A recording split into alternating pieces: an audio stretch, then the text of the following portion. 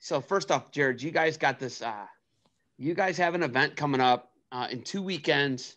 Week and a At half, the new not Cedar even. Point. Yeah. What's that? Go ahead. Yeah, like not even a week from this Sunday. So the 13th A of week from December. this Sunday. Yeah, I got that wrong.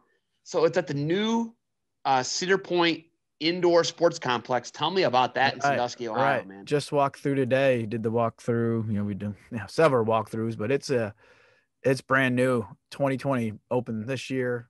So it's brand new. Opened in January, right before everything hit the fan. But it's massive. 10 courts. They have 9, so it's 3x3 open floor plan, and then has one court off to the side, has a track up top, climbing wall and stuff for the kids, off to the side. Kitchen, like a kitchen slash like cafeteria. I think what I mean. It's pretty sweet. It's right next door to the outdoor. You've been to the outdoor for football. It's right next to that.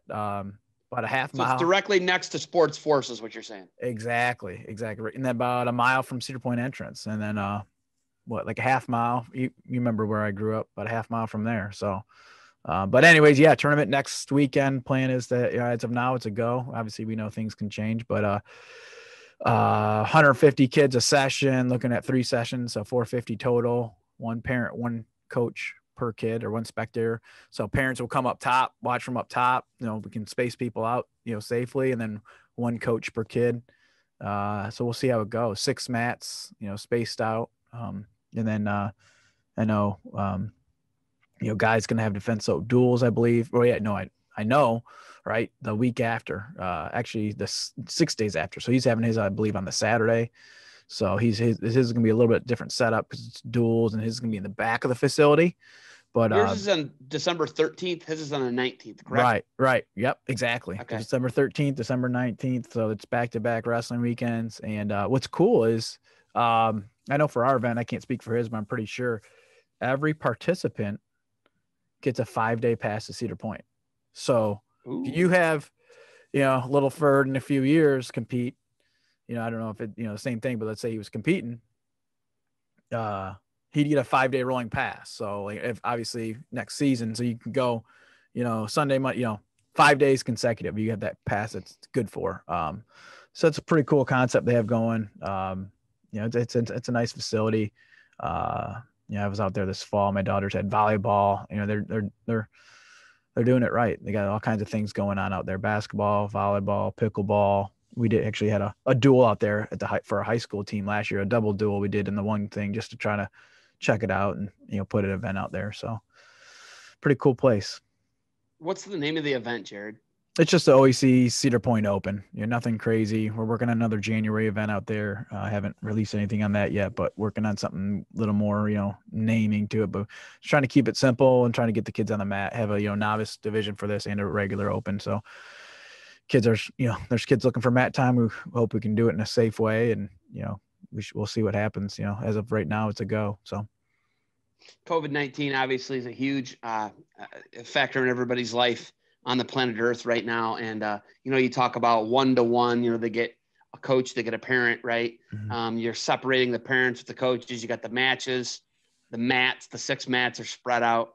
When you look into something like this and you're starting to deal with your Erie County, right? Yep. Mm-hmm. Erie County Health Department. I know the National Middle School duels had to deal with Wood County. Right. Obviously, Lucas County, where Toledo, Ohio is, a shutdown. And then, you can look into Hamilton County, Cincinnati, and then Franklin, Columbus, Cuyahoga, and, Cleveland, and then Mahoning, Youngstown, right? So You're dealing with the county board health of education, the board of health. Not of education, the board of health. When you deal with the board of health, what's that like, Jared? How involved is that process for COVID-19 and tournaments and youth sports and doing these things? What's that like? Well, with Erie County, that's what we're working right now. They're following what the state guideline is. So every county is different. Obviously, some are going by what the state says. Actually, the county can, over supersedes what the state says. But Erie County, what they've said is whatever the state's saying. That's what we're going by. For example, I know, so obviously it's day to day, and it's, that's what we're dealing with here in Erie County. from my coaching side today at 2:00, I might even before that, like obviously I coach, we're supposed to go down to Shelby next Wednesday. They went purple day. So I got a text from their coach. Hey, sorry, we're out. You can't come next week. We're not even allowed to practice. We're not allowed to travel.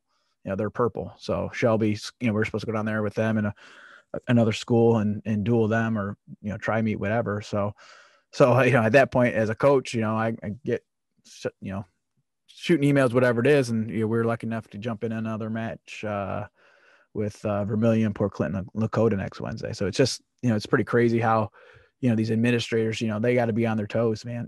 As soon as, they had a team drop out of that because they're coming from Richland County, you know what I mean? So it's just, that you got to, whatever the county says, that's what you got to work with. And it's all depending on them. They might go by what the state says, or they may, shut it down sooner. We call that a fluid situation, ever changing and moving. And the shape, we don't know what the shape is, the size, we don't know what it's going to be. Yeah. So that's what's wild about a fluid situation like that. And that's what COVID-19 is. It's right. A global pandemic, and it's wild. Defense Soap Duals. Let's just talk about that real quick. I think we're going to try and get a Charlie or a Guy on here, talk to those guys, but Defense Soap Duals, Cedar Point Sports Complex, obviously, state of the art, brand new. It's still got the new car smell to it. It's a 2020 built, 2019, 2020 built and opened in January of 2020.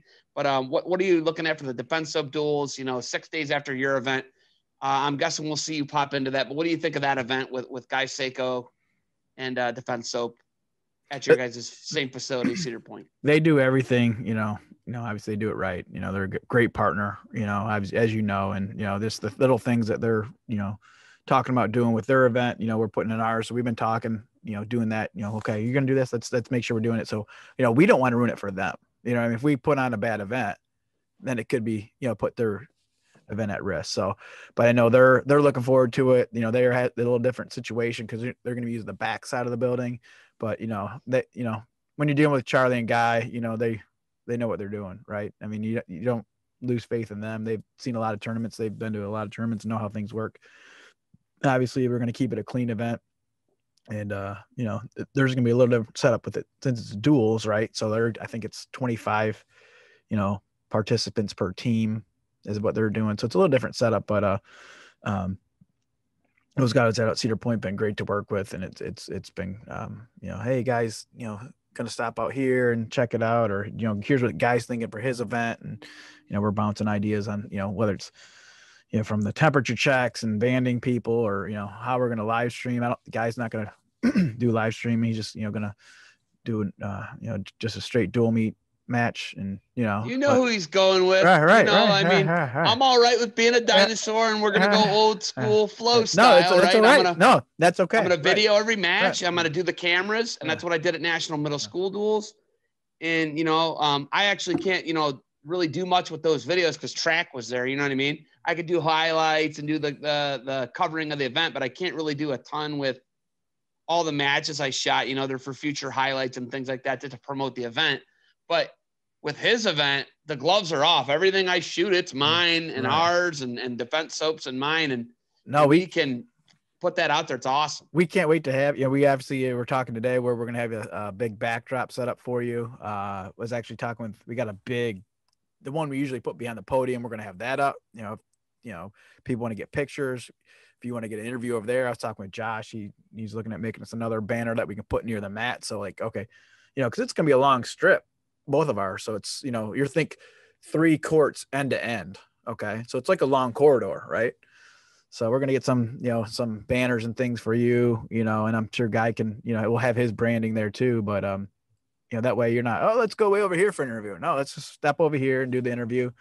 We're going to have John Wagner running the bracket. So obviously, he does a first class job, and, you might see some familiar faces out there. But yeah, I mean, Guy knows what he's doing. So it's going to be 2, I think, back-to-back weekends, and, get it in right before the holidays. And then, we'll move on to January. Right. I'm pumped about going to both of the events. And you haven't seen the facility yet either, have you? No, I'm pumped. I'm stoked. And you're gonna see it, and you won't see it at like optimal full. Like they have like a ninja course there. Like Oh, wow. Like, but it won't be open, obviously. You know what I mean? You can't have kids climbing over this equipment, but they have a ninja course and like all kinds of stuff for, the kids to do when they're not competing. You know what I mean? They got a walking track up top, when we get that back open, we'll maybe get you on the timer and see how fast you can do an indoor mile. What do you think? Maybe. Right. Maybe. We were talking, you put me on the spot last week with Colt. Yeah. We're talking mile times, maybe. Dude. But I'm excited for Defense Soap Duals and the OAC Open, man. I'm just glad to be at the events. So I'm ready, baby. I'm pumped. It's been a minute, right?